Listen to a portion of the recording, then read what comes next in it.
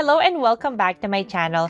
So today, meron na naman akong isang video para sa inyo and today ang gagawin natin, i-unbox natin itong collector's box na nabili ko sa Amazon. So dahil 45th birthday ni Hello Kitty guys, nagkaroon sila ng collaboration with Funko Pop at eto guys nga yung box na they came up with. So basically, hindi na surprise yung mga items na nasa loob. Kapag binili mo siya, merong 6 pieces or merong 6 items na nasa loob. And as what I mentioned before, ito exclusive siya sa Amazon. Sa Amazon nyo lang siya mabibili. At dito sa likod, nakalagay na yung mga items na matatanggap nyo. So merong 6 items sa loob. At ayan, meron tayong makukuha na water bottle, meron tayong iron patch, meron tayong pen, meron tayong notebook, meron tayong medyas, tsaka syempre yung vinyl figure na Hello Kitty rin. So eto, trademark siya ni Sanrio USA. At guys, ganito yung itsura ng pinaka-box niya. Ito yung taas. Yan, sobrang cute guys. And sobrang saya ako and happy na nung dumating sa akin yung box, buong-buo siya. Kasi etong box na to, pwede ko pa siyang gawing container or pwede ko pa siyang gawing organizer ng mga items na meron ako, diba? So sobrang cute.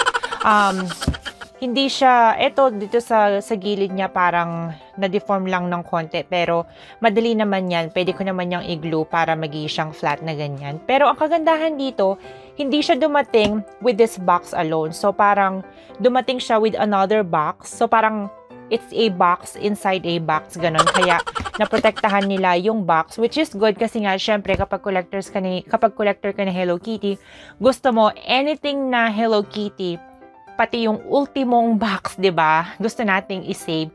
Kung katulad nyo rin ako, guys, comment below. Syempre, pero ako talaga basta everything na Hello Kitty, kahit yung ultimong box, talagang hinahanapan ko ng purpose 'yan. Ayun na nga. So start na natin.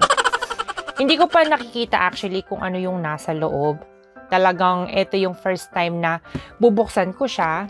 Ayan, kung nakikita nyo, ginupit ko na yung tape syempre para hindi na tayo mahirapang magbukas. Tingnan natin. Wow! Medyo mahirap siyang i-open, ha? Ready, ready, ready? Oh! Okay. So, nag-iba yung aura ng box. Ay, actually, parehas lang pala. Meron ding mga ribbon dito. So, ayan. Ayan yung itsura niya. Okay.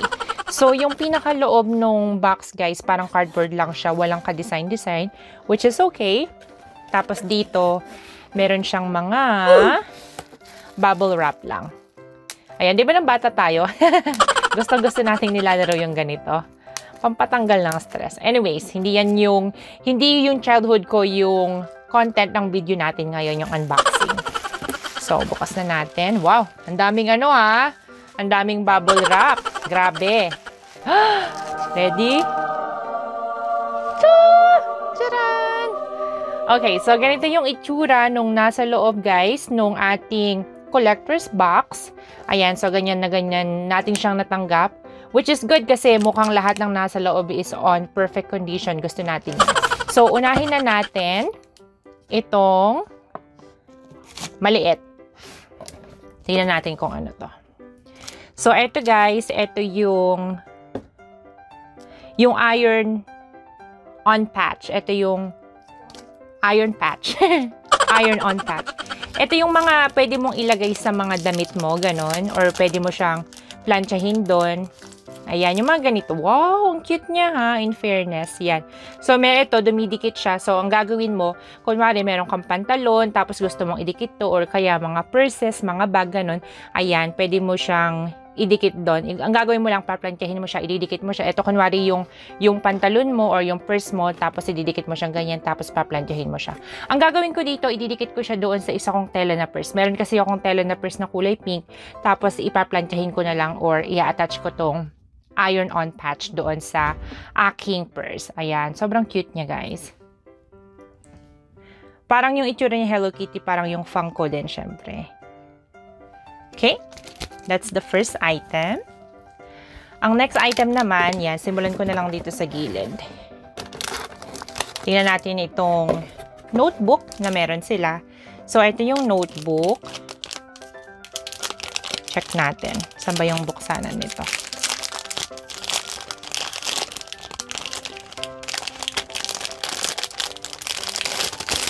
Okay. So, yung notebook niya, guys, ganito yung itsura. Tapos, kapag binukas natin, I guess, pag ganito, no?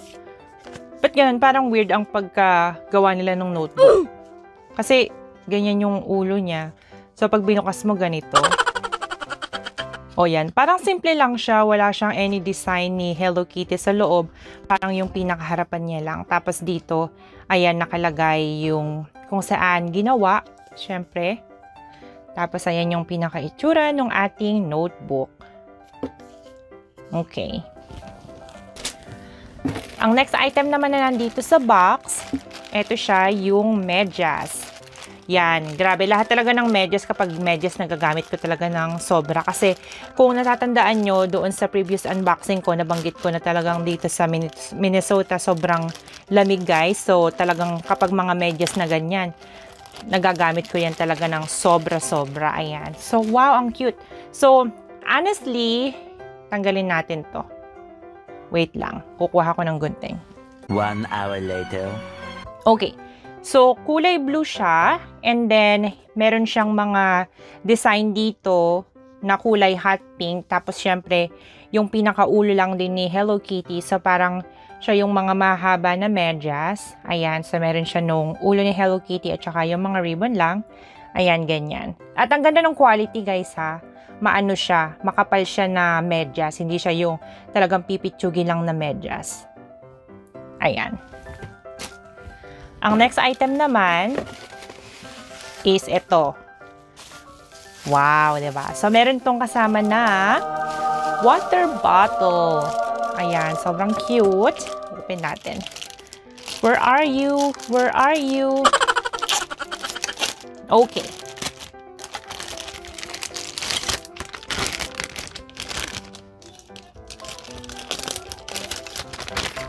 Ayan. So, ganito yung itsura ng ating water bottle, guys.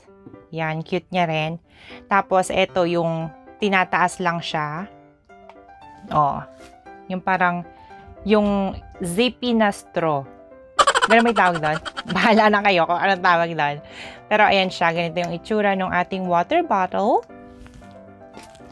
Tapos, ang next item naman na nandito sa box is, ito yung pin, guys, yung enamel pin. Wow, ang cute din, no? In Fairview. Labas natin para makita natin ng mas maigi kung ano yung itsura niya. Oh, yan. Ang cute niya. Ganito yung itsura, guys. Yung parang pinakaulo lang ni Hello Kitty. Parang yung Funko na ulo din ni Hello Kitty yung itsura niya. Siguro ang gagawin ko dito, ilalagay ko din to dun sa purse na sinasabi ko sa inyo. At baka gumawa ako ng DIY video noon. So, ilalagay, parang DIY ba yun? Kung patch lang na, isang patch lang ang ilalagay ko, tsaka isang pin, diba? Pero, maybe, siguro, baka interesado kayo. Comment below kung gusto nyong makita yon. Kung hindi naman, di wag natin gawin, diba? Madali naman akong kausap, eh. Char. Okay. And then, yung final item, syempre, na nandun sa box ay etong Hello Kitty, yung Funko nila na classic. Ayan, ito yung flock nila na classic. Ito yung vinyl figure na meron sila. Bubuksan natin. Oh, actually, tingnan nyo, guys. So, merong 4 na items, 28, 29, 30, and 31 na pwede nating makollect. So, I need to find those 3 more. Saan ko kaya hahanapin? Typically, hot topics yung meron yan eh. Pero kapag nakita ko, gagawa ulit ako ng another unboxing video, guys, to show you kapag nahanap ko yung 3 pang Hello Kitty Funko na meron sila. Ay, wow, grabe. Guys, sobrang cute. Tingnan nyo. Tingnan nyo naman. Kung gano yung itsura, ay kung ano yung itsura niya. Sobrang cute. Tsaka yung ano niya, yung texture niya. Oh my goodness. Talagang parang ano siya, parang ano nga ba yun? Ang tawag yun sa tela na yun. Yung parang magalas na tela. Yung sa mga bag. Nakalimutan ko. Basta ganun siya. So, hindi siya yung tipo na glossy. Yung mga ganun. Yung parang plastic na na bubble head, mga ganon. Hindi siya ganon, guys. Uy, grabe, ang ganda ng detail niya, ha. In fairness, I love it. Ayan. So, babalik ko lang siya dito sa lalagyanan. So, guys, ayan na po lahat ng laman ng ating collector's box from Amazon. And hopefully nagustuhan nyo tong video na to. Kung meron pa po kayong video na gusto nyong makita dito sa channel ko, syempre just comment below. At guys, I forgot to mention, ito palang price nitong box or nitong collector's box is $29.99 at still available pa rin po siya. So hindi ko alam until kailan. I'm hoping or maybe I'm guessing na baka until the end of November, hindi po natin alam. Pero tulad nga po ng sinabi ko, hindi siya mystery box, so alam na natin lahat kung ano po yung laman niya sa loob. So, etong 6 na items na to yung makukuha nyo in case na you decided to purchase yung ating collector's box. At so, para lang sa akin, sa opinion ko lang po, syempre, doon sa binayaran natin na $29.99, more than that yung makukuha nyo na value ng mga items natin. So, yun lang. Again, gusto ko lang po magpasalamat sa lahat po ng nanonood dito sa channel ko. Kung wala po kayo, hindi po tayo aabot ng 600, ilan na ba tayo? 57 subscribers? Wow! Thank you so much. Sana po hindi po kayo magsawa na manood ng mga videos ko. Kung hindi ka pa po nagsusubscribe sa channel ko, please subscribe below. Follow me on my social media account at Instagram at Pinay Kami, at meron na rin po akong official Facebook page at Pinay Kami Official. And yun lang po, guys. Thank you again for watching and I will see you on my next video. Bye!